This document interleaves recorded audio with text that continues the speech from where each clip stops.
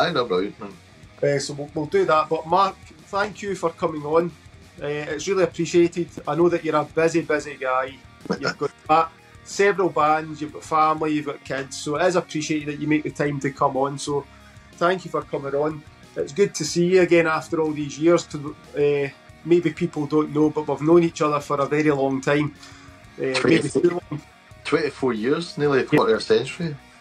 What I like to do normally, Mark, I normally ask people that come on, how did we first meet? So do you remember where it was and how did we first meet?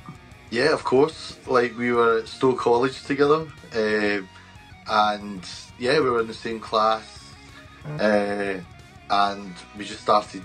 It was me, you, and Graham Laurie, or Greg Laurie, like, kind of, us three just started hanging out, right? And just from there, that's where the relationship and the music chat started.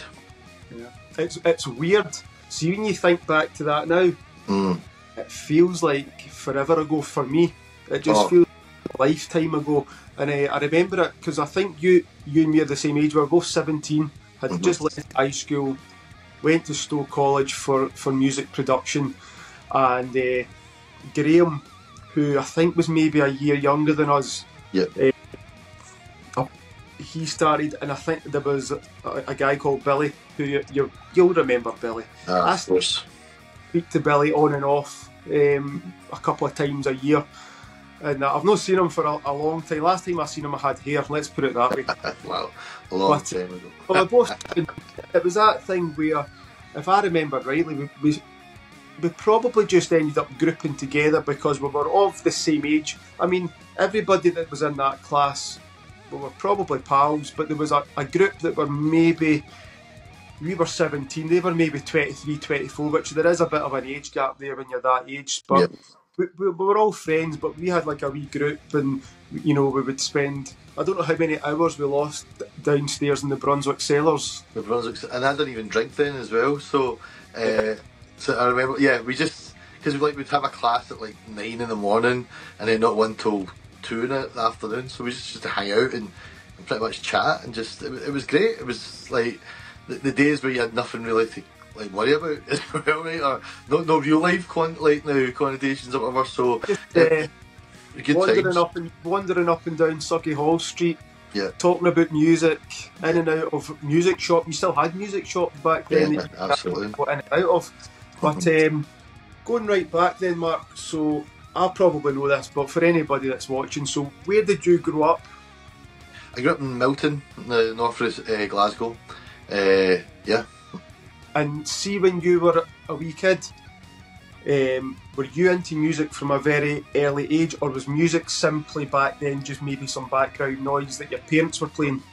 Yeah, I mean, a wee bit. I didn't start playing till I was like high school kind of thing. Like now, maybe properly second, third year at high school. But so music before that was, but it wasn't simply just a background thing, because like my mum and dad, who were separated, like kind of, they like both households, the music meant so much to them. Like now my dad's absolutely the biggest music lover, and like just the way he would interact with the song when it was on, like, and my mum as well, like kind of, she just loved music as well, so she still does. So it was infectious, because it was infecting them. So it definitely wasn't just a background thing, but I hadn't played a note yet or even thought about it, So, but it was there. It's funny in retrospect when you look back. Maybe it's something similar yourself. Even before you started playing, it was finding you for sure, So. Yeah, I mean, it's amazing. Like, probably similar to yourself. I didn't give it much thought. I mean, there was always music. It was more so my dad. My dad really liked his music. And again, if you were on a car journey somewhere, there was always music playing. You didn't really give it much thought until a lot later on. That I go back and I remember the song, the albums and that he was playing. So he was playing, it was stuff he grew up on. So it was obviously like The Who, The Doors, The Beatles, The Rolling Stones, Creedence, and you remember all these songs because these are the songs from your childhood that you grew up on. But what sort of music do you remember? What your mum and dad were both listening to? Yeah, I mean, my mum was definitely loved her dance disco stuff like Chic, Diana Ross, stuff like that. So, and that definitely found its way into my music as well at some point, as you know. But like my dad was like definitely more eclectic in the sense of it was the Stones, it was Bob Dylan, but it was Zappa, it was Doors, obviously. Like kind of it was all those kind of like the prog stuff as well. So like my dad and all blues and jazz as well. So it was a real mix of both worlds. So what age were you when everybody has music, they grow up with music, but there's a certain age that you get to that you all of a sudden develop your own taste. This is something that you've discovered yourself rather than it being something that your parents introduced you to. So do you remember what age you were when you kind of discovered your own type of music that you enjoyed? That's such a good question. Like, I don't think anyone's ever asked that question before. That's such a great question. I don't know, maybe like I always felt like I was playing catch up with music. So like in terms of playing it anyway, but even listening to it, because even though it was always there, it wasn't until I started playing music where I started going, right, wow, what is music and stuff. So it was probably late teens before I could definitely say. I'm still introduced to music, right? But like back then, it was like I was a sponge for it. I was like, what have you got and stuff. So I suppose maybe after Stowe College, I went to Strathclyde Uni and taking the bus there and like having a cassette Walkman, like now that's how long ago that was, and actually then picking my own music to listen. That was the first time maybe like I could like now dictate a playlist or whatever, so like maybe it was like 18, 19 before I could definitely say, right, these are, even when I met you, I definitely had some idea, but yeah, getting a bit more specific about it and saying it's actually my taste, it's probably late teens, and it's always changing as well. Like now I'm still trying to work out what I like. So. When did you get into piano, and what got you into it? What inspired you? Yeah. Let's be honest, most people, there's a million guitarists out there. Play a guitar. The guitar is probably the most common musical instrument that people have a shot at. What got you into piano instead? The inspiration was laziness, because at high school you got like a free half-hour period of music, a lesson 1-to-1, and it got you out of maths or English or history, and I was like, I saw all these other kids getting taken out. I was like, I'm just signing up for that. So I just signed up, and it was, the music department I had at my high school was like, it was so like, it was like I came from quite a rough area, so it was really depleted. Like the teachers were incredible, but like in terms of like there was no bands or orchestra stuff really. So it was basically they had a couple of out-of-tune pianos and a couple of recorders. So really, piano was the only option at that point for me. They didn't have like drums and brass and stuff, but like in terms of like they can just put you on something that didn't cost any money to start you straight off was the piano. Yeah. So it was like first or second year just taking keyboard lessons, and then I quickly got moved to piano with my piano teacher, Mrs. Lees, and I would say it was only for real maybe end of second year at high school. I think we must have went to similar type schools, because there was no school band or any of that nonsense when I was at school. You went to school, and I can remember the music department. You had, I think they must have bought them in bulk, but it was those really cheap acoustic guitars with the plastic strings on them. Yeah. And I'm not kidding. I remember one day just sitting in class, and how there's always a psycho in your class, and but they're like a lovable psycho. And I can remember this guy. This guy already, he was like 12-year-old. He already had a beard and like was just like crazy. And I can remember him when the teacher went out to class. He got every acoustic guitar and smashed it over the back over his. Every single guitar, the back bit was in. All your glockenspiels, you didn't have a full set of keys on any of them, and you'd be lucky if you got 2 beaters.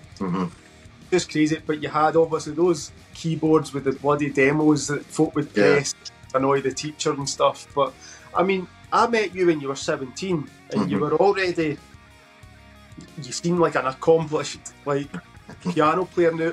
I'm pretty sure you're thinking back, there was so much more that you've learnt since then, but you're capable of playing it. So did you get lessons at school like you'd said, and did you just progress from there? Yeah, I got that 1/2 hour lesson a week from Mrs. Lee's, but again, it was like once I found music, or music found me, whatever you want to call it, that was it. I was just hooked. So I used to just before school, lunchtime, after school, I used to actually skip classes to go up to music to practice, because I'd wake up during the night. It just really affected me, you know. So like, as soon as it hit me hard, and it's never left. So like, I had to, and I also felt like I was playing catch up, like, because I felt really old, even though I was like third year at the secondary school, high school. So, but I felt like everyone started piano or guitars like when they're 7 or 8 years old, and I was like nearly 15 or whatever, 14, 15. So I just felt like I was like trying to catch up with everybody. So every second I had, I was practicing. Not even practicing. I would even say it was exploring. You know, like now, because I didn't like. I had so much to learn, and even my piano teacher, she was incredible, and she did amazing to get me where I was. But even she would say, we just need to kind of like get you going and fast track you in a lot of ways here, because it was like that. When did you get your? I mean, you're obviously practicing at school, but when did you get your first keyboard, or was it your parents that bought you it for your Christmas, or how did you go about getting your first actual instrument at home? Yeah, well, actually, it was my nana and granddad. They bought me this piano. It was £300, which was a lot of money back then as well for us. You know, like, and I thought it was me. I was like, in the evening times, used to get the for sale things, and it was like this piano, and it was a coffee shop in Anniesland.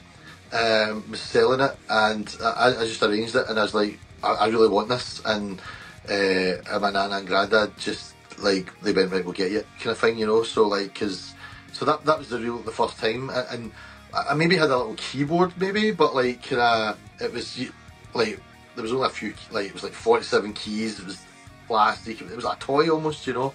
And also my dad used to take me to the Mitchell Library, because he had the piano carrels in there, and they were free, and then they started charging like £2 or something, but like, it was pretty much free.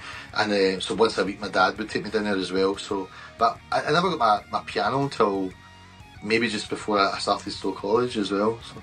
But they must have seen that it was something that you were passionate about, because similar to you, I'd asked for a guitar when I was 10, I think I was, and you know, my parents didn't play an instrument, so you know, it's an expensive thing to buy a guitar and an amplifier, especially if it's, you know, having never played it. How do we know if he's actually even going to stick this thing out of that? So I think I must have asked for Christmas, and they obviously like said no, and then a year later I was still asking. Right. So the what they'd said was, well, we'll get you it. My mum's brother, so my uncle, he played bass guitar, so he lived down in London. So back then you used to get the big music shows, and you'd get all the different companies come along advertising their gear, and if you went along, you could get a good deal, or something maybe a little bit cheaper. And he got us a guitar and amp, and the deal was that I had to go to lessons to learn the basics, and then, but to be honest, I went to lessons, I didn't enjoy them. I did learn the basics, but every time I wasn't in a lesson, I was home, probably similar to yourself, trying to just pick up anything, learn little bits, and you know, so I didn't need to get told to sit and practice the thing. I wanted to sit and learn it, and that would have been the same with yourself, probably. Absolutely. In fact, I just remember as well, like, see these defining moments, you know, like, I remember for maybe a Christmas or something, like my nan and granddad, they bought me this DJ set thing, and I was so excited for it, and it was broke, and it just never worked. But my nana bought my granddad this little keyboard, so because it was broke, I was like, well, that plays music as well. So I think that's how I first started, and I was always down at my nana and granddad's anyway, and I would just sit and play that up, but it was his keyboard kind of thing, you know, but I'd always just hijack it. So yeah, but like that. So I just remembered that, but yeah, exactly. It was just like again, when I was getting lessons, like, I was so like wet by ideas with it all. Like I was given a sheet of paper, and it was mostly classical to start with as well. So I've relearned the piano at least 3 times, because then when I met people who could play by ear, I was like, I didn't know you could do this. Do you know what I mean? It was like kind of like, you know, like, and so I had to relearn how to play the piano and do it by ear, and then you can't forget what you've learned as well. So then it becomes this hybrid where you can read music and you can play it by ear, and like then you need to prioritise what's more for you, kind of thing. So yeah, it's been crazy, but like yeah, every second of every day it's always to do with music, and to be honest, it still is. So you're obviously a teenager. You're getting inspired by different music. You're learning the piano. You're enjoying it. Give me a wee laugh then. Do you remember what the first music album or single was that you bought with your own money, not a present from somebody else? I've got it. You know, this is funny. It was Chopin's Funeral March. Right. I was so like kind of, because it's such a beautiful piece of. Everyone knows the kind of hook kind of thing, you know, like, but it just goes in this pure, beautiful, like big, like crazy sonata almost vibe. So the first, it was HMV on Argyle Street, across from not Argyle Street, sorry, Union Street, across from Central Station, which isn't there anymore. And I just wanted, that was the first piece of music I ever bought myself, was that CD. And what about, do you remember, what was your first gig, professional concert that you went to see? Oh, well, this actually happened before I played, and it's probably still my best ever gig that I've been to, and it was John Martin at Collier's Theatre. It was my dad's birthday, and he got tickets, some of the family and I went, and that was the first professional gig I went to, and it was John Martin, and he's still one of my favourites, and that was magic, and I believe music is magic, because it can, I mean, I always say this, it's so like something that's not tangible, like music. It can make things physically happen. You can make the hairs on the back of your neck stand up. That's insane, that something that actually there's no tangible aspect to it can do that to you. Anyway, I sat there in like total awe of this show of John Martin and his amazing band, and then the encore was John Wayne, which is one of my favourite songs, and the sax player just came out and just ripped all this amazing stuff, and I was just like spellbound. So I was 12, I think I was, when I went to see that. I didn't even want to play music then. I was just like, this is one of the greatest experiences, and even talking about it right now, I'm right back there, and it still is. But it's one of those ones as well, though, that it doesn't matter how good a song is, you can sit and listen to it at home with your headphones on, and it's brilliant. But you walk into a place and you hear it live, it's so different. It does something, as you say, it does something, and it's the same with music. And I can remember going to my first concert, and see even just, I mean, obviously I was into the rock stuff, but see even when the arena's still filling, and you've got the guys doing the sound check, and he's hitting the bass drum. Yeah. Sound guys just sorting the levels, but you feel that hitting you right in the chest, and you're like, doesn't matter how many times you've listened to anything at home, you do not feel that unless you're stood right there. 100%. And it's definitely something that lasts with you even to this day. Yeah, well, for sure. And even like, it was actually my guitarist's mum said to me after one of our gigs, it was just like, you're giving people something that they can't get anywhere else. Like, you know, like now you have to experience music live, like now, to get that effect. You know, like now, it doesn't matter how amazing an album is, but as you said, when you feel the bass drum kicking at sound check, or something just happens and you're in the room, that energy, you know, it's maybe actually a good comment on the way life is, that like post-lockdown, it's like people are missing real life a wee bit, you know, or what was real life, of interacting with people face to face, and we need to get back to that. I think we're getting there, but I mean, like, people are working from home, the city centres are like wiped out almost. I mean, it's like, it's not the Argyle Street we used to walk up and down, but it was like bouncing, but now it's just like every second shop is closed. It's like, it's really a sad state of affairs, but we need people to be out interacting and doing things, and especially going to gigs together, you know. Yeah, I mean, I've noticed that obviously playing the pubs and that, prior to lockdown, I mean, through this way, I mean, you're talking Wednesday, Thursday, Friday, Saturday, Sunday night, you're guaranteed you knew what place to go to for live music. It was busy. See, since lockdown, I mean, Friday, Saturday night, it's going to be busy. Every other night, though, it's a miss. And you know, there's places closed down. Even if the place is still open, there's no guarantee. It's definitely not as busy as it was.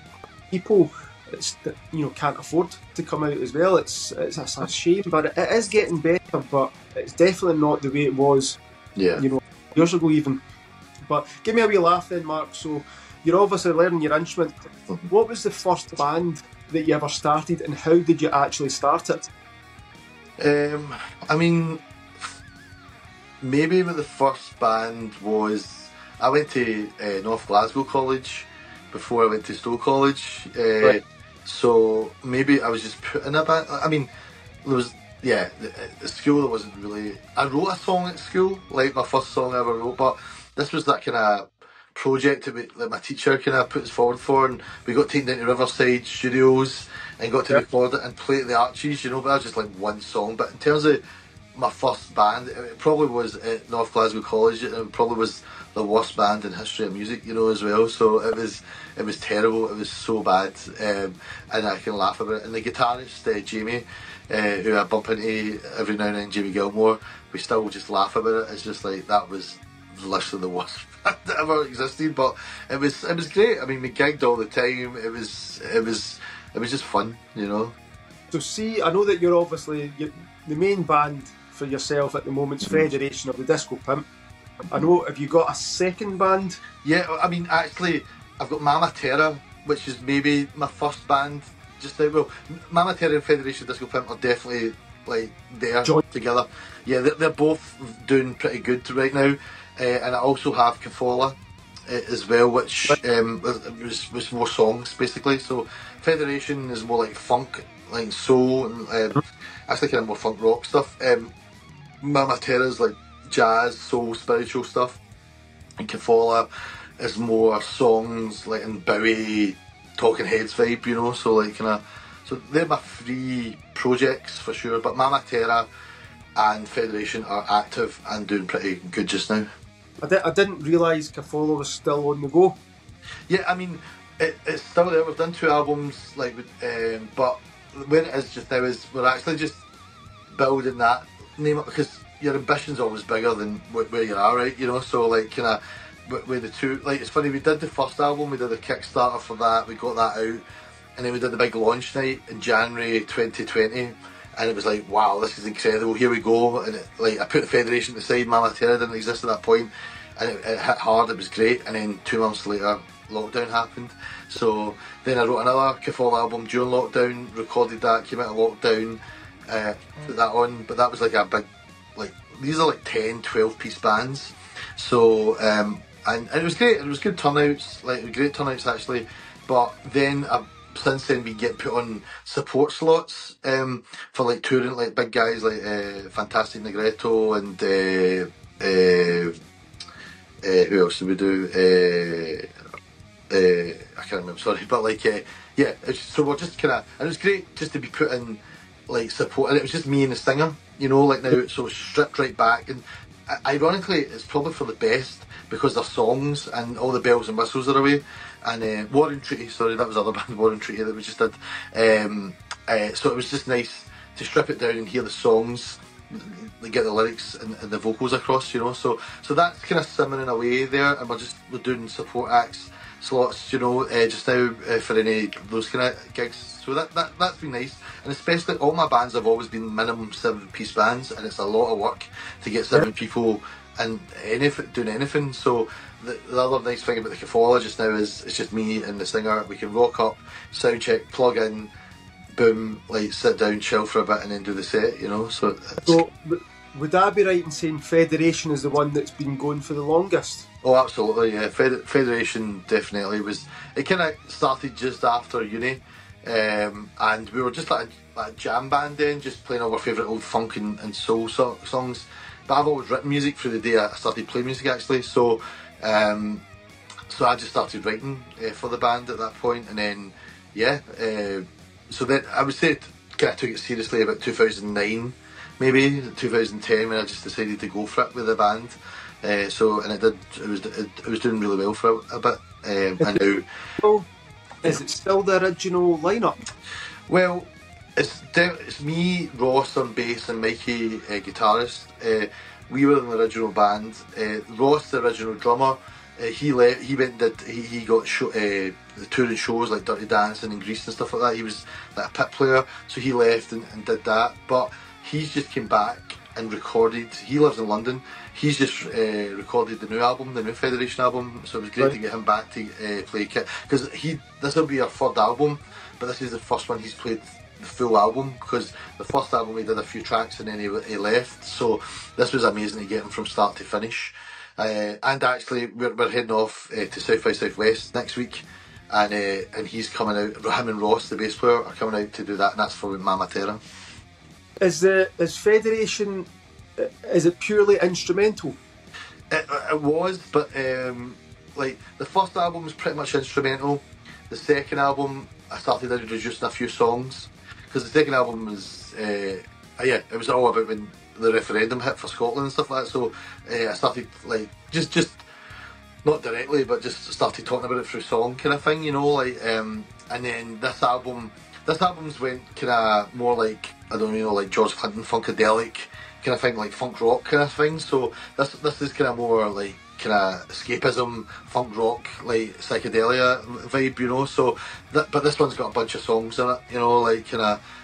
But again, with funk and stuff anyway, there's always chants in a lot of the songs as well. But so there's more songs in this album than there's ever been in any other albums. So, see, thinking about band dynamics. Yeah. In your opinion, I don't mean a dictatorship, but does a band need a leader? The band needs a dictator when it's a big band. Like, you know, you need. What? When it's a big band, maybe if it's like a 4-piece band, there can be some kind of like co-op kind of thing, you know, like now all have obviously an equal say. But when there's 7 people in a band, you need a leader, and you need somebody just to have a direction and a goal.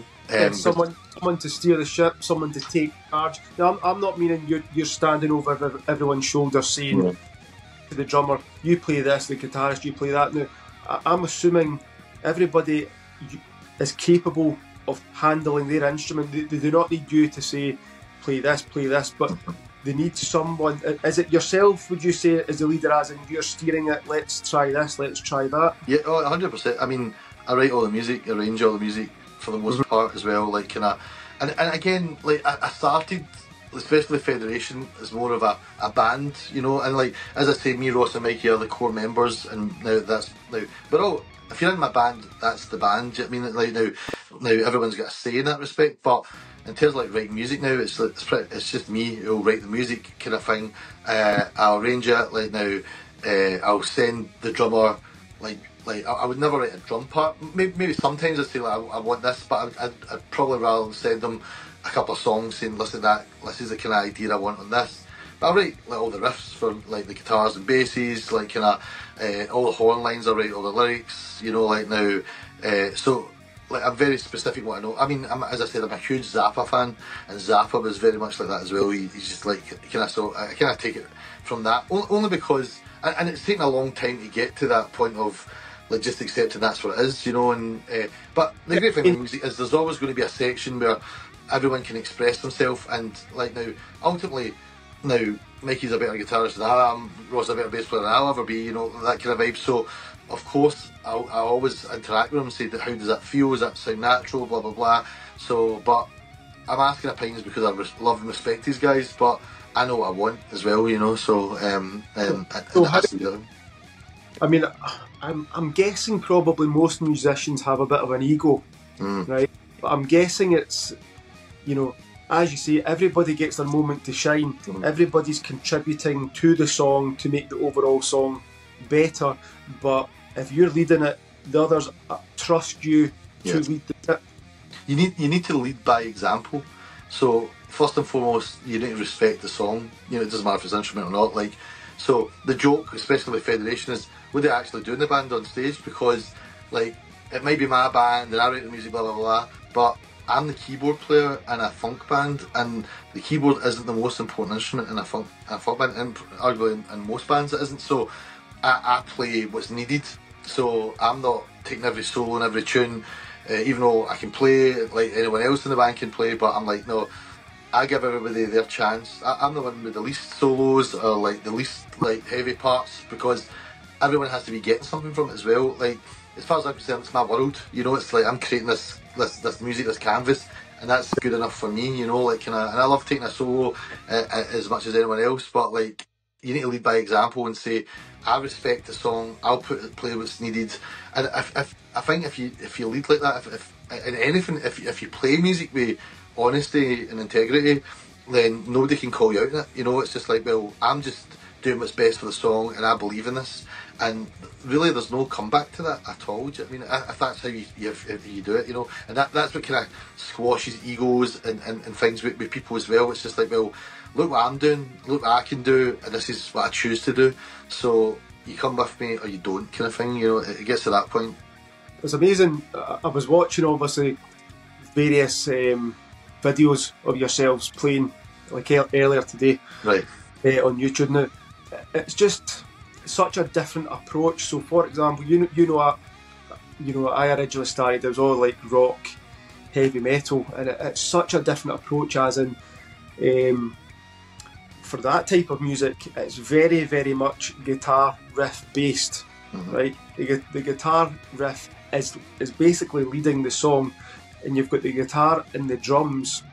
The bass is almost, not all the time, but I don't want to say non-existent, but it fills in the bottom end. But you know, the main thing's the guitar and the drums, and it's almost like the vocals are like an afterthought. Like, we need to put some singing here because we're not an instrumental band, but the main thing's the guitar riff. And I'm listening to Federation earlier, and I mean, your bass player and your drummer are just linked in so perfectly, creating the foundation for everybody else. That, I mean, I could sit and probably listen just to the two of them by themselves. They're linked in so well, and your guitarist has got this ability. He jumps between rhythm and lead, so he'll be contributing lead and almost linking in with your bass player and drummer. But he has his wee opportunity to, if it's a guitar solo, you know, they've created this foundation that he can just float along the top and play whatever he's wanting. You've got your horn section, which is kind of just jumping in now and again. It's almost playing like a wee counter melody to everything, and then it just leaves you just on top to control the whole thing, do whatever it is you want to do. It's fascinating to actually watch, because it's such a different approach from what I'm used to. But then, funnily enough, in the last couple of years, actually having doing the pub gigs, I've switched over to acoustic guitar. None of it at all is guitar riff based. It's all vocal melody. Sure. So again, that's a completely different approach from what I'm used to. So you've got the rock stuff that's guitar based, riff based. The stuff I'm doing now, there is no guitar riffs. You've got some chords, and it's all to do with your vocals. Yep. And so it's different for every type of music, but it was fascinating to watch. Cool. Because it's just so different, and obviously it helps that the guys are all extremely accomplished players. I mean, they know what they're doing, they can read each other perfectly, probably having played a million gigs together and practices and stuff like that. But it is fascinating to watch. But I was going to ask you about, obviously, songwriting. You've kind of said it's yourself that comes up with the original ideas, and so are you coming up with the ideas and allowing everyone just to contribute and basically building the song to the point that you think, right, that's it done?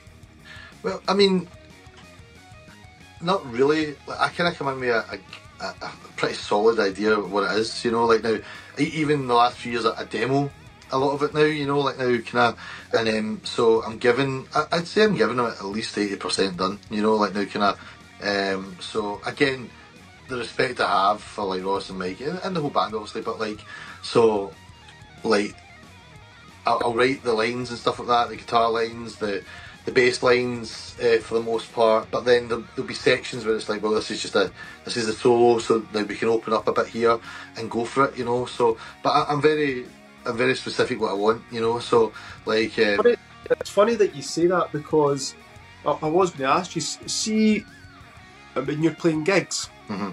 it sounds extremely loose. Yeah. And what I mean by that is, when you're playing the songs live, Mm-hmm.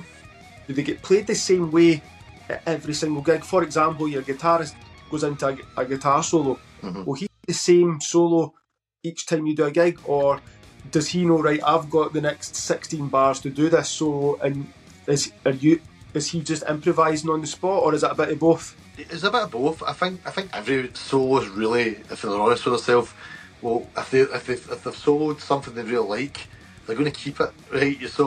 So maybe that's an inspiration point. So like that's even a jump off point. They'll start it like that way, and then yeah. I mean, it's obviously improvised, but yeah, there'll definitely be a wee hook or a couple of bars where they know what they're doing, kind of thing. So I mean, I actually find more for myself when I'm soloing, I have to kind of stick to what like what I've done in a lot of ways. I still mess up a little bit, but not as much as everyone else, because I'm leading the band as well, and then I'm trying to cue the band coming out when I'm soloing as well, you know. So I'm trying to let it.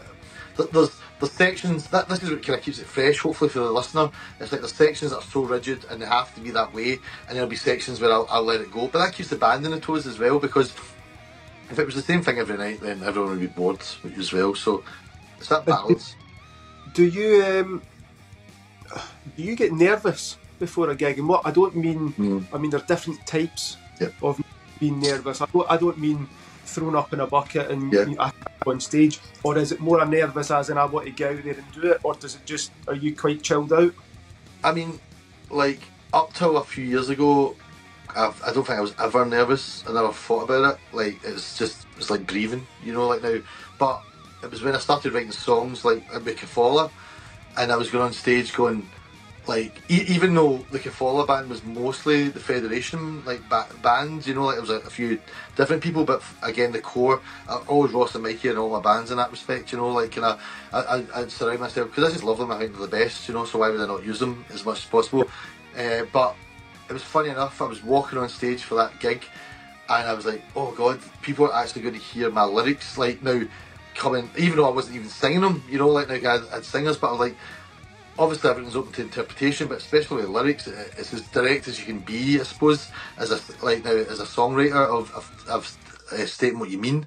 So I was like, oh my god, some of it was super personal, some of it was very political, some of it was just thoughts in my head, like, but even it didn't matter. It was like, I'm here watching the audience react to my lyrics, because there's especially the Federation, there's such a bravado with it. They're all great musicians, it's all high energy, and it's just like, here's a party, now we're having a party, you want to join it, then great. If you don't, we're still going to party. So that's always the Federation vibe.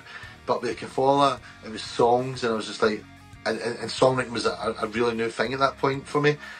So that was the first time I was like, oh, I felt I was going on stage to like lay my soul bare, you know, in that respect. And then even more so when we started doing those stripped back gigs, because we didn't have all those musicians as well. It was just me on the piano and Alex singing. So the Cafolla project was definitely when I started feeling it again, going on stage, and it was great because they all feed into each other, they all inspire each other's like to push on to different things as well. So yeah, that was the first time in my life. See your lyrics, right? If you were to go and write them down, and I was just to read them without hearing any of the music, would it be obvious what song one is about, or is it, you know, for example, there'll be some people, Jim Morrison, let's use him for example, you're going to ask 10 people, what do you think he's meaning? You probably get 10 different answers. You're going to ask somebody about Johnny Cash, it's pretty obvious what he's talking about, he's telling a story. Are your lyrics pretty obvious? Well, the first Cafolla album, they're pretty obvious.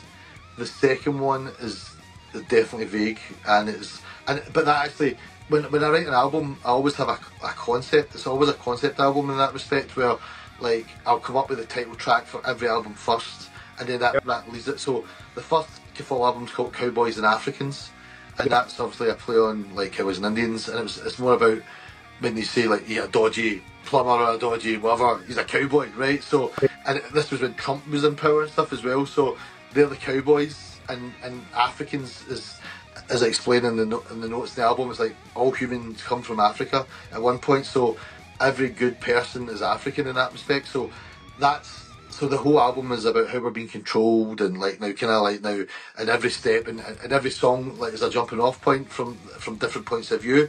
But then the March into Forever, the second album, is about life and death, and it's about we have no control of anything, but that's okay, because once like life is there before you're born, it's there when we're here, and it's there when we're gone. So we have no control of that. So every song on that album is about not being in control. One's about a relationship, one's about just like my daughter being sad when our great nana passed and stuff. So and how we deal with this thing, and then there's a song about I use the Bowie technique of like that you just take lyrics and you just, because the concept of the album is there's no control. So one of the songs had to be I have no control of the song in that respect.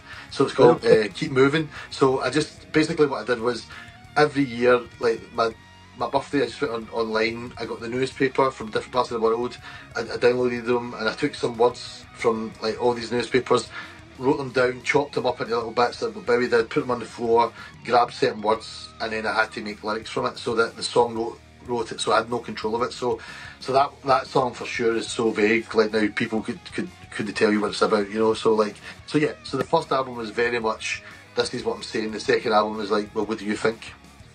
So see, having done both, yeah, do you prefer recording or do you prefer gigging?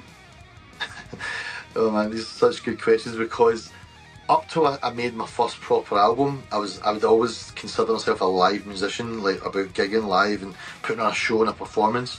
Yep. But when I made my first album, we actually went over to New York to mix it, and that changed everything. I met this producer, Joe Hamilton, and he changed the way I even thought about music, you know. So then I started writing for the studio, for space. I created so much more space because I wanted to hear the production and the sound of it like that. So then, right up till just post lockdown, just there, I would always say I preferred the studio. But now I'm getting out gigging again with all my bands, and it's incredible because just again, just what we started with as well, or maybe even before we started this, like talking about being around people again and just that audience interaction. So I feel really lucky that I class myself as a producer now as well. Like I can do both, and I love both. Like you do love both, but you get something different out of each one. 100%. It's different disciplines. 100%, and I've learned to use the studio as an instrument now as well, without being a cliche. But the thing with that is because obviously there's definitely a control freak like running through me a wee bit here as well. Yeah. So in the studio, when everybody's did their parts, then like I can sit, and Ross, my bass player, he's my engineer as well, co-producer. So like we can just sit and just carve like sounds and just do what we want. So like now that's really fun, you know, like kind of. But then live, like playing with these amazing musicians, you can interact and bounce off them, and you can't get that in the studio. And how important do you think it is to have a good producer? Because I think it's one of those things that's probably overlooked, but as most people probably, you hear bands talking, they always view them as the extra member of the band. Oh, 100%. As I said, like when I met Joe, we got in touch with Joe because there was this funk band in New York that we loved, and we only did this double A side. And we said if we were signed and we had all the money, who would we get to produce it? And it would be Joe Hamilton. So Ross reached out to Joe just to do these 2 tracks online, just sent them over via the web. He mixed them, sent them back, and that was incredible. So then we went over, finished the album, and me, Ross and Mikey went and just sat there for 5 days while he mixed it. We never really said anything. He did all the talking, he did all the mixing, and in those 5 days I learned more about music than I did 4 years at uni and 2 years at college, like hands down. And then he did the next album, the next Federation album. I took the whole band over, we recorded it start to finish over there. And it was like, every time I can get over to America, I would hang out with Joe and learn from him, because the producer it's integral. It's actually integral to making an album, and you need to be able to trust your producer. If you don't trust your producer, because there's a lot of things I didn't agree with what he's doing, but I'm like, well, this guy's nominated for like like at the time, like 6 Grammys, he's like up to 9 now. I was like, I need to trust him. Who am I? We're paying him money. Why are we paying him money if we don't trust him? You know, let him do his thing. So again, I had to relinquish that control, but it was quite easy because I trusted him and I loved what he did and the sounds that he made. So I've had to self-produce my last 4 albums now, purely like financial reasons. But I feel like by no means I would say I'm a top producer by any means, but I know what I want and I know how to get it, especially with Ross, you know, like side by side. So like over here, there's nobody else I'd wanted to do it like now trust. So if I could go back and do it with Joe all the time, I would. And there's some other producers obviously I'd love to work with as well, but it's only because I can't afford like now to do it. I've had to produce the last few albums myself, but I know what I want. As I said, like now, that's why even to the parts, to the sound and stuff like now, I can get there. But I'm never totally happy. Obviously, I'm always trying to get better at everything. But a producer that you trust and believe in is as important as anybody, arguably more than a lot of the musicians in the band.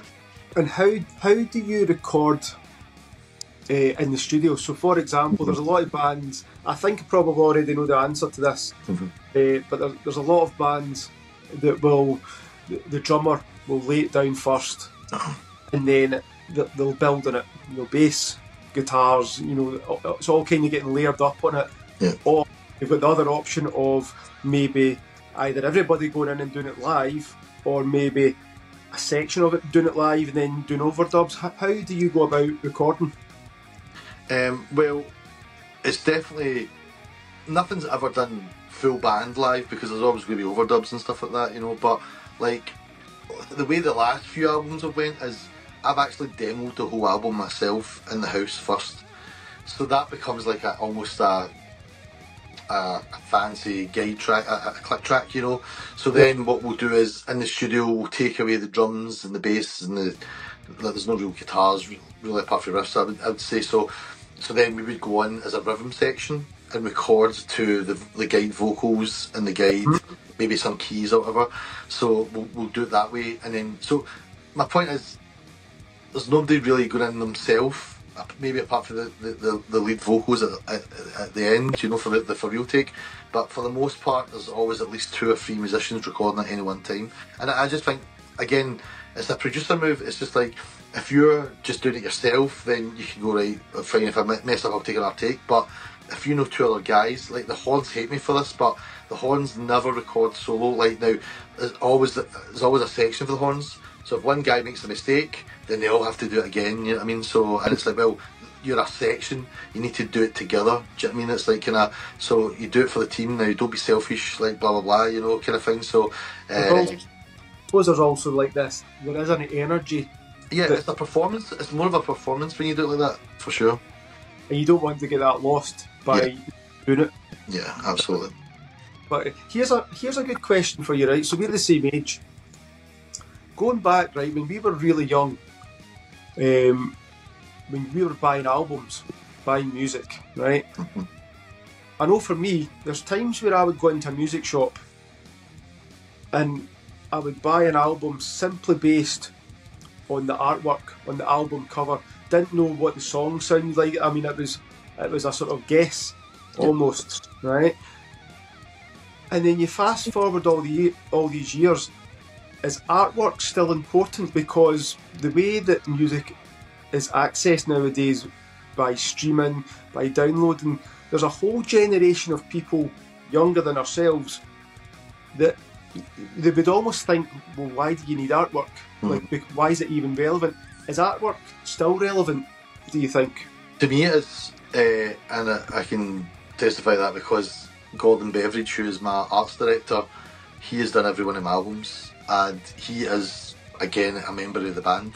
You know, like he digests the album. He'll just like we'll chat about it. But first and foremost, I'll send him as finished as I'll give him. You know, like maybe just before master, so he gets an idea. But I'll send him, like, if it's like Cafolla stuff, I'll send him lyrics first, or if it's Federation, send him tracks. But he always gets it, and there's not much like changing once he's came up with his concept, because he really is so attentive and sensitive to the music And this is because, and this means so much to me because same with vinyl. Like all my albums, apart from one, is on vinyl. Because it's so tangible, and the artwork, you know, like you pick it up and you see it there, it means something to you. It meant something to me when I was a kid, you know, so it's so important, you know. If you were to ask like somebody younger, like say somebody that's 20, 21, I don't think they would appreciate like you creating something from nothing, and then one day you're actually holding it in your hands and you go, I've created this, and you've created everything. You've had your part in the artwork, the track order. You know, you've not just wrote 10 songs and just put the 10 out. It's got to start on this song. It's got to lead into this one. You've got to have this one fourth or fifth. You've got to definitely end with this song. I mean, stuff like that is important, and it's such a shame because I think it's really important, but it is getting lost. Oh yeah, totally. I totally agree. I mean, I'm always surprised though that you're still getting these amazing accomplished musicians so young, you know, because you're like, everyone's like TikTok or Instagram, and it's 7 seconds, it's reels, it's like kind of like now people's attention spans are so gone. It's like an advert. If you're not caught by 5 seconds, then they've skipped your track and stuff like that. But what gives you hope is that you're seeing all these really accomplished, amazing level musicians still coming through. So I think it is lost in a lot of ways, but I still think there is a core there that do appreciate it, and they need to just do their part and keep pushing it as well, and keep talking about how important the artwork is or the producer is and stuff like that as well. I mean, personally, I think there is still great music coming out. There's great musicians, there's great bands.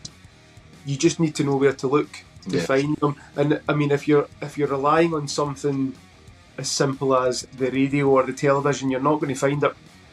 But I mean, the problem is that's extrapolated because of algorithms. Because like if you go on Spotify and you play an album, and then they're just going to suggest an album similar to it, like they're dictating, like a radio or a TV like the playlist. They're dictating what you're listening to, you know. So that's a shame as well, because it's more targeted than radio, I'd say, because radio has to be more eclectic. And Spotify, I'd say, if you're listening to classic rock, they're going to give you a classic rock thing. But like where we would say, like, you like, I don't know, say you like Cat Stevens, and then the next album comes up as Yes, you're like, why are you listening to Yes after Cat Stevens? It's well, the connection is Rick Wakeman, keyboard player, played on Modern Is Broken, and then was a keyboard player for Yes and stuff like that. So two very different styles of genre.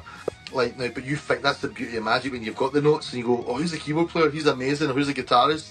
You know, like now, kind of then that'll take you into different genres where algorithms will kind of stick to the same genre. You know, so and radio, I suppose, radio shows can be broad, but in a good way sometimes, because they have to play to like a wider audience. You know, so like it's maybe not a bad thing, and I would say that's what is it? It's the same with the internet in general.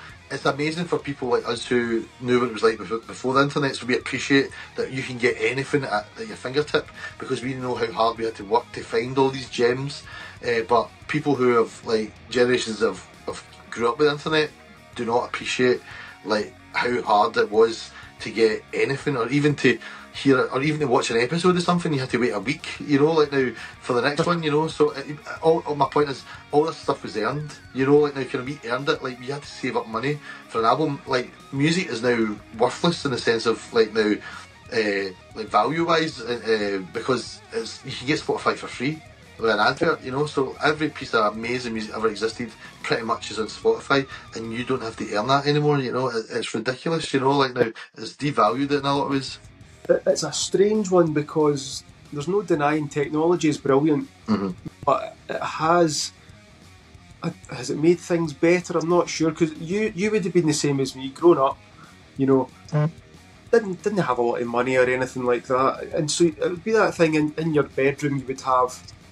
You'd save your pocket money up, you would buy, you know, an album every month or whatever it was, and you know, say you had 15 albums in your room, you knew those albums inside out, start, because you didn't have unlimited choice. You had those 15 albums to listen to, so it was almost like you studied them. Yeah. And now it's crazy because you could sit and listen to bands from all over the world that previously you would never have heard of, but the choice is so much, it's almost like it gets lost, like you can't decide on what to listen to. It's a wee bit like with television, where, back when we were younger, you had 4 channels, but you always found something to watch. Mm-hmm. Now you have 300 channels, you can't find anything. You're 100% right. And even the music thing as well, it's like Stevie Wonder's Songs in the Key of Life is one of my favourite albums, and I've still got my first copy of it I bought on CD, double CD from HMV, and it was $23.99 for a double CD, and that was a lot of money. I had to save up for that. And then there's songs on that I didn't like, but as you said, because you've earned that, you've now you want to get your money's worth. So like the songs that I didn't like at first are now my favourite songs on that album. Do you know, like, because you want, as you said, if you only had 15 albums in your room, or you only had like 2 albums, like, it doesn't matter. You're going to know that inside out because you've spent all your money on it, so it's earned, and you want to take everything from that you can. Where now, as I said, you can go on Spotify and any amazing album is available for free on some platform, so it's like, so how do you value that, like when you can literally just throw it away, because it's always there if I want it, where before it was like, wow, where do we go from here? And how do you think music has progressed? And what I mean by that is, you go back years and years ago, right? In the 50s, Elvis comes along, all these other people, rock and roll is born, right? And then you've got the 60s, progresses on, you've got a lot of drugs and bits and pieces, but there's sounds being created that have never been heard before. Mm-hmm. It continues on to the 70s, you've got different styles getting created, you've got disco, you've got maybe punk towards the end, you've got what would eventually turn into heavy metal. You then go into your 80s and it progresses on. The 80s definitely a lot more technology had progressed, so lots more synths and things like that. The 90s came around, you had a bit more of a sort of band feel again. Has music progressed, or, like, personally I always kind of feel like up into the 90s there was new sounds being created, and from the 2000s onwards still plenty of great music being created. There's nothing I hear nowadays that I go, I have never heard that sound before. I'll hear it and I might go, that's really good, but it sounds like this from 20 years ago. Do you think it's gotten to a point where everything has been done? I don't mean that new music cannot be created that's really good. I'm just meaning, is there sounds that we've still not heard yet, or do you feel like we've got to a point where that's pretty much everything has been done and it's just a matter of how you now present it? I would never say that everything's been done, even though we're acting like it has been, because I would say, I couldn't agree more with you. I'd actually say probably in mid-90s is when, even I'd say late 80s, that's when identity went out of music in that respect, where, as you said, there's decades were defined by sound, and now, like you say 80s music, 70s music, 60s music, we knew what we're talking about, but like 90s, noughties, 10s, now it's just like, the problem, what I see from it's the same with like film and movies, is it's a nostalgia fest. It's like we're trying to recreate sounds, like the irony is we're spending hundreds of thousands of pounds on gear and plugins to degrade the sounds, to make them sound like they did in the 70s or the 80s, where like, and that's not how they were trying to make the best music they could. It was just that they were limited by technology, like now, but now we're using technology to degrade the sound almost, so, but we're so sycophantic in the nostalgia fest. It's like it's the same with movies. When's the last time you saw a great new original movie in the mainstream? it's like maybe one every 5 years if you're lucky, like, same with music. It's like there's no new, like, in the mainstream, that is, like, now music getting pushed out there because it's not being celebrated. The artist, the songwriter, is not celebrated anymore. It's, again, parallel with movies, it's like there's no movie stars anymore. It's like, obviously, like, it's just actors playing like superheroes, basically. That's what's now, let's monopolise the movie like business, the mainstream movie business. I mean, music, it's like there's no, where's your Bowies, like now, where's your Henriks, there's like, it's It's just celebrating, oh, the 1975 sound like this, or, you know, like this sound like this, you know, like, and everyone's always been inspired by different musics, but like it doesn't feel like they're trying to push. It feels like we're just trying to recreate rather than say, well, I love this, let's see where we can take this now. But I'd also say what we all do, and this is, I went to see Songs in the Key of Life, the Stevie Wonder album I was talking about, played live by Stevie about 5 years ago at Hyde Park, and he said it's amazing after 40 years this album people still want to hear it, but it's also quite sad because of the themes in it are still relevant today. And then that's, again, this ties in with the Cafolla project. It's like that, even though I might not be saying anything new, I can put my own spin on it, you know, so that's what keeps it fresh. But in terms of sound, that's a different question, and I feel like nobody's chasing sounds anymore. They're looking back the way they're looking forward for the most part. It's strange when you, what you just said there, because see, playing in the pubs, what I've found that I've seen in the last couple of years is if you know, if I'm playing a gig, I'll maybe play 45 songs, you know, it's normally 3 hours, right? And if I play, if somebody, I mean, you've obviously got to play pretty much the mainstream because you're entertaining just the regular pub punters, right? But if you play a song that's a big song just now, that's just came out, it'll have a shelf life, right? So you'll play that for 6 months, you'll play it for a year, and it's going to go down great. You know, it's going to, you know, people are going to come in, they're going to enjoy it. It then it gets very, very tired, and you've got to shelf it, right? You go back and play a song that's 40 years old, and it still goes down great today as it did 40 years ago. Now, I don't know if part of that is nostalgia, or I don't know, was this songwriting better back then, or it's a stupid one to think about, because the other thing that with the way technology has came about, a lot of the songs that come out nowadays, it's almost like, I mean, you can edit it and be absolutely perfect. You know, the bands back in the day, as you well know, you know, they would record what is classed as a classic album. Now they would record that in like a month. They'd just go into the studio, they'd hook everything up, and they would record it pretty much live with minimal overdubs. Now, part of the reason for that was simply they did not have the technology. Yeah, you know, they had maybe 6 or 8 tracks, you know, that they could use. Nowadays, you've got unlimited tracks, but it's almost like you can be too perfect. And if those bands were to record nowadays, you could maybe argue that the sound would be better because technology is better. Would the songs actually be better?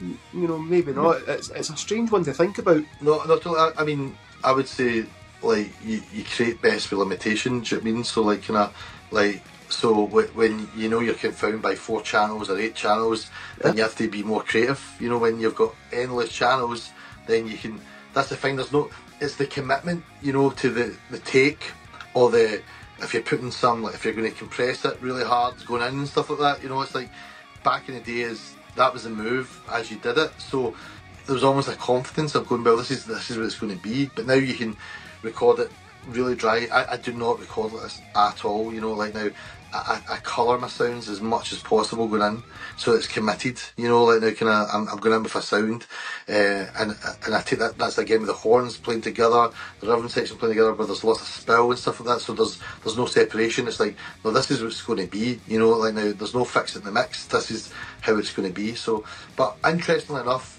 I've fought long and hard because of what you're saying about old songs versus new songs.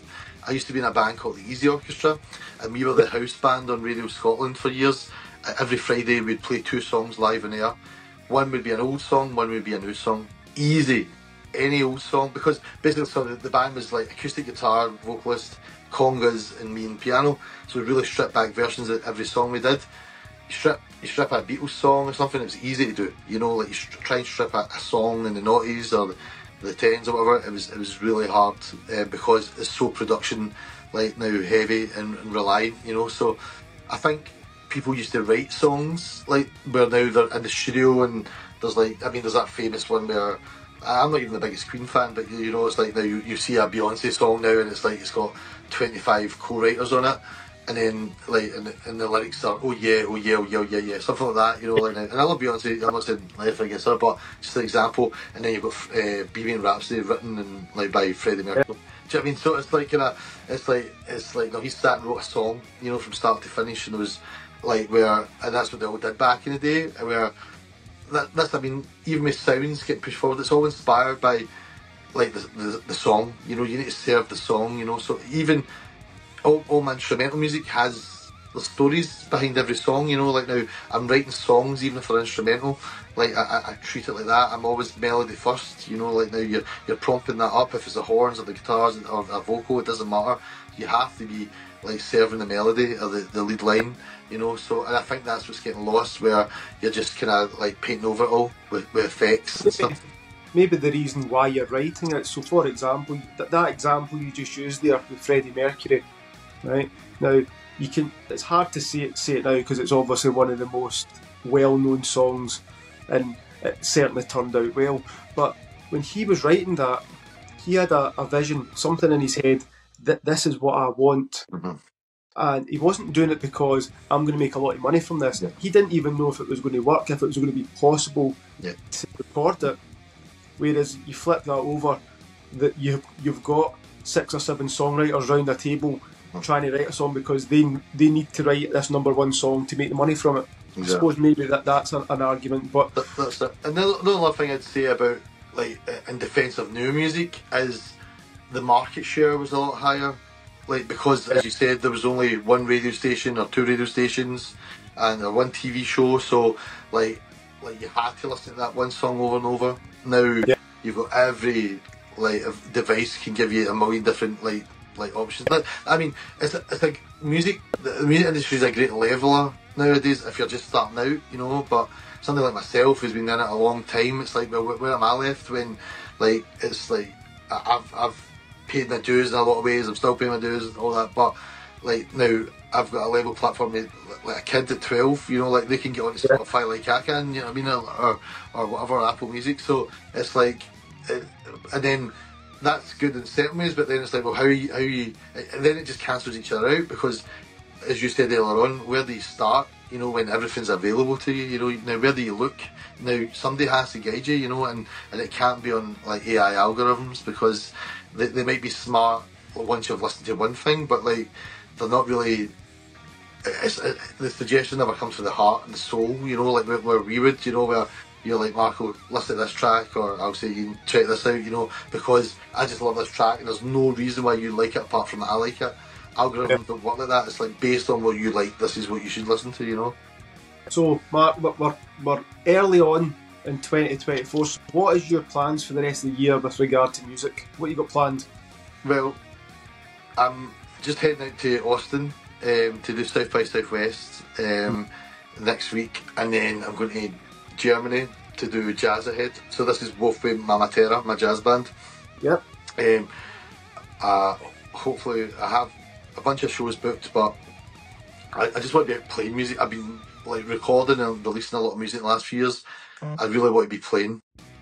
So that'll be the most part. But the new Federation album is done for all intents and purposes. So that should be coming out at the end of the year, if not the start of next year. So there's a lot of exciting stuff happening right now. And just to end it, we've got a couple of fun questions because we've been super serious. Yeah, totally. Right, so some fun questions. You ready for this? Oh. Right, so imagine you've got a time machine. Okay. Right, got a lovely DeLorean, mm-hmm. right? And you can go back in time to attend any one gig. What would the concert, whether it be a big concert, a small concert, what would be the one gig if you could go back in time that you would love to have checked out? Well, I'd love to have seen like Zappa play in the Live in New York. 1977 is one of my favourite live albums. So, and like the Brecker Brothers and all that, Terry Bozzio and Kit, Ike Willis, Ray Brown, like that would be a show to see. That or a Miles Davis gig for sure. And obviously you're a piano man. Mm-hmm. If you weren't playing piano, what's another instrument you wish that you could actually play? Cello. Cello is like my second favourite instrument. So yeah. Just fancy. And I'm not fancy, so I'd like to be a bit fancy. The other questions for you as well then. If you could either record or jam with any musician or band, dead or alive, who would it be? Or who would they be, sorry?